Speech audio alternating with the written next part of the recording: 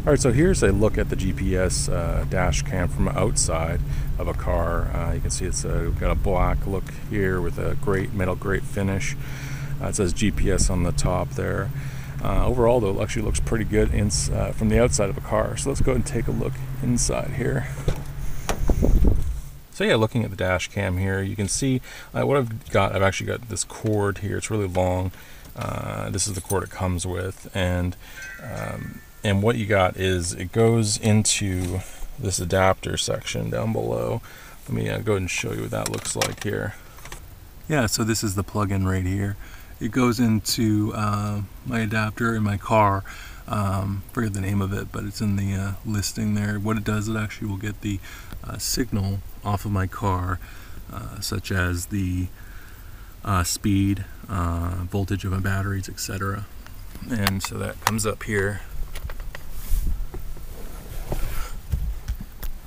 to the actual unit,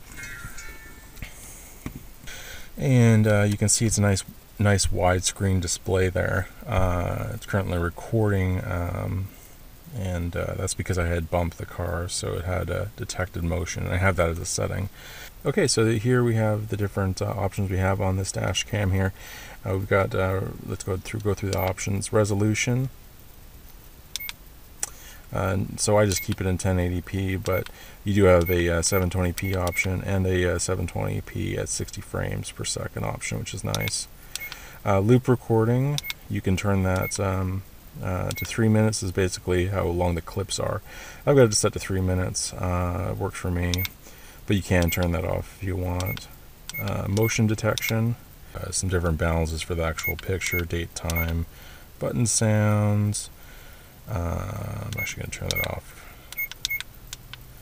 Alright, and we got image rotation, so you could have this in a different orientation. And version, this is currently the Shadow GT880s version 3.9. That was the most current. This is August of 2016. This was the most current.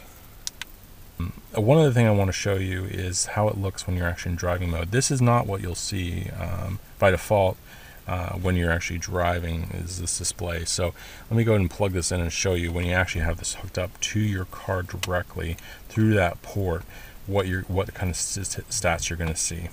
With the car turned on, you'll get this other dashboard display, which is really cool. You get to see your miles per hour digitally here, coolant temperature, engine load, any fault codes from your car will show up here. Throttle percentage, battery voltage, and current mileage. All really cool stats to see, and it also shows you the amount of how long you've been recording for. That timer right there, 4 minutes and 50 seconds, is how long I've been recording for in this session particularly. Show you what it looks like with a video clip once you download it from this device. It seems like you can't take no more. I'm sorry, but when my engine starts, I just can't get enough. I'll let you up and tie you down, so you'll be here, won't sneak around. I'll lace you up and put you on. I'm running for you every day and night. I'm running for you, gotta move, don't want no ride. So warm me up, cause I know the world is at my feet, yeah. So take me higher, baby, let's go and hit the streets, yeah.